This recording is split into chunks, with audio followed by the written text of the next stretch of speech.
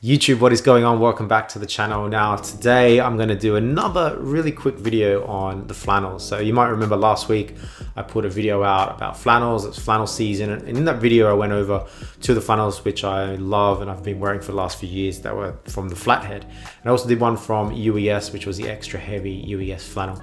Now in that video last week from the flathead, I mentioned that the flathead had stopped production and they've been out of production for about 2 years now, and that they were looking to get it back into production. And then lo and behold, 3 days after I posted that video, the flathead announced they're back into production now by releasing 2 new flannels. So I thought I'd just pop this video in to sort of let you guys know that the flannels that I spoke about last week are back into production. You can buy them now, and I thought I'd let you know now because they will probably sell out in the next coming weeks and months. So they have released a red one, kind of like the red one that I showed you last week, but they also released one that they're calling blue, but it's actually a teal kind of color. And the reason I say that is I've got the old ones here. This is the old blue one, and this is the new one that is teal. So there is a noticeable difference there, and I'll run you through the differences real quick. As you might remember, I had the red one as well. So the red one from Flathead now is the same kind of red, so I won't really cover this one, but you can check them out online, as I always mention, at Rivet and Hide and all the retailers, and also Flathead's own website has that information. But if we go over the old one versus this new one now, it comes with its own Flathead labeling, as you will notice. But the big thing you will notice is there's no Flathead labeling on the pocket. So the old one, you'll notice the flathead always had the flathead logo on the pockets there, and then the labels changed depending on what kind of line they were running at the time, and that's changed again where you have a new kind of label there. So let me just open this up. So opening it up, I'll just throw it on for you and just take you through some of the subtle differences that I noticed, so to make you guys aware if you're going to go and purchase one either in store or online. Now the big thing for me was the sizing. So I'm a 42 in everything, 42 in these old ones, as I mentioned before, the 42s would fit really nicely. The flathead had a tendency to have a really short kind of sleeve, so it came up over my wrist a bit, and whereas other, like the UES one for example, goes a bit further, goes over my wrist and feels a little bit longer but still fits in the body, whereas the flathead ones were short in sleeve, still fits perfectly in the body. Now I went to Rivet and Hide today to try this one on. I tried a 42 straight away and noticed the difference. It is bigger all around, and the sleeves were longer. The guys told me there's not much that they know of that has changed, but it's clear that the sizing has definitely changed. So if you're definitely going to buy one of these online or in person, try them on, make sure you are sure about your sizing. They are already pre-washed so they won't shrink, so the size you buy will probably be the size it stays at.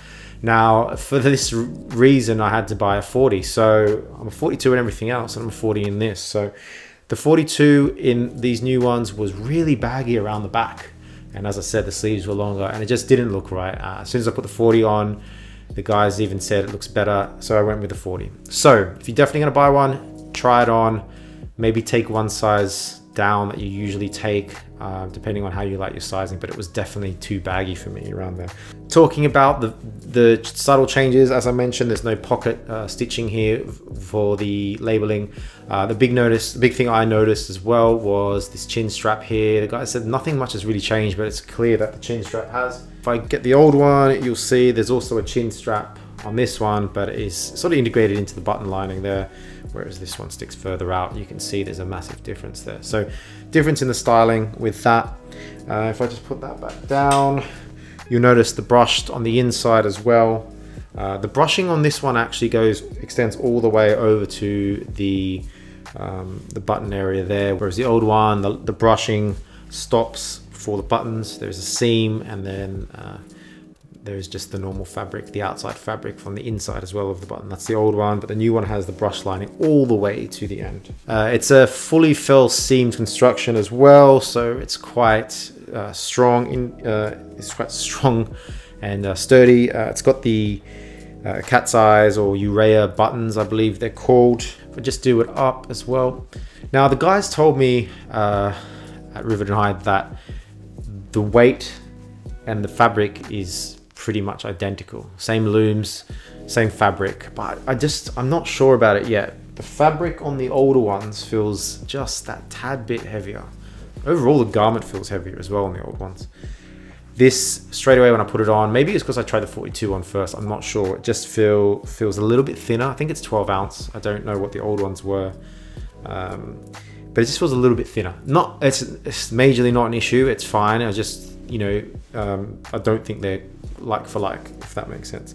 The brushing is really, really soft on these new ones as well. And I don't know if these fabrics are different because these are, you know, 8 and 5 years old and they've been washed a handful of times, a lot of times, and this is brand new. But you know, it does feel a bit lighter, but the brushing does feel really, really warm and inviting, I guess. But as I said, the biggest thing was the sizing. So, you know, Rivet and Hide sell these online and in stores, so either in Manchester or London. You can get them from the Flathead website as well, and I haven't actually looked at where else, but I'm sure Selvedge and all the others international retailers will be selling them as well. So I would highly recommend, you know, trying it on. Maybe if you're buying online, buying 2 sizes, trying them both, setting one back if you can do that, because I don't want you to follow my videos and go and get a 42 if you're a 42 and you're not. But so definitely try it on. But other than that, you know, it's a lovely addition. The color is beautiful. I really like the darker color ones as well. And as I said, you know, the subtle differences are, you know, the chin strap, as I mentioned, the chin strap here, you can see the differences. One's integrated and one's sort of sticks out a bit. The brush lining of the new one goes right to the end of the buttons, whereas the old one, it sort of stops there, and then it's got the normal outside fabric where the buttons are. You haven't got the integrated, the stitched on flathead stitching there, which is fine. I love that. I prefer, you know, garments that don't have anything on them. The new one has where the chin strap is, so there's 2 buttons. That's probably why it extends out. There's 2 buttons on the chin strap area here, and the old one only has the 1, so you can see that there. So there is differences with that. The pattern's the same. It's the block pattern. Buttons appear, oh no, the buttons are slightly different. It's the cat size buttons on this one, the Urea ones. The old one just has the normal 4-pointed buttons. I don't know what you call them, but they're there. As I said, fully filled seam construction, 1 wash, won't shrink, and there's really not much else I can say about that, to be honest. Beautiful flannel to get. So I've added this one to my collection. So now I have 3 from the Flathead. It's probably a bit excessive, but you know, these 2 have stood the test of time. And as I said in these videos, I'm only going to be getting garments that are going to last me 6, 7, 8 years. And that leads me to the price. So the price, you know, they're not cheap. 235 British pounds. It's a lot of money, I know, for something. But if you think about how long the other ones have lasted me, 5, 6, 7, 8 years, and they're probably around the same price when I bought them, I don't know. Think of that value for money. So it's hard up front to purchase something like this, but when you know you're getting something that's going to last for that long, if you worked it out per year, that's so cheap. On the whole, pricey up front, gonna last you a long time and guarantee on that. If you go into Rivet and Hide, be aware of the pricing, but also these are flying out the door. As I was there getting this one, there was one on the table going out on an internet order. The guy said that they've been inundated with people looking for these. They said that some of you guys have gone in and bought them and saying you've seen it on a YouTube video, so thank you if that's you guys. But you know, if you go in there and see the guys, say hi, tell them that you saw the video on YouTube, and yeah. And with that being said, guys, I think I'll leave it at that. It's only a real short video just to give you an update. The Flathead is back. They've got some flannels. There's probably more coming. And if you haven't subscribed already, hit that subscribe button. It is really good to know that you guys are liking the videos and going into the stores and telling the guys that you've seen them.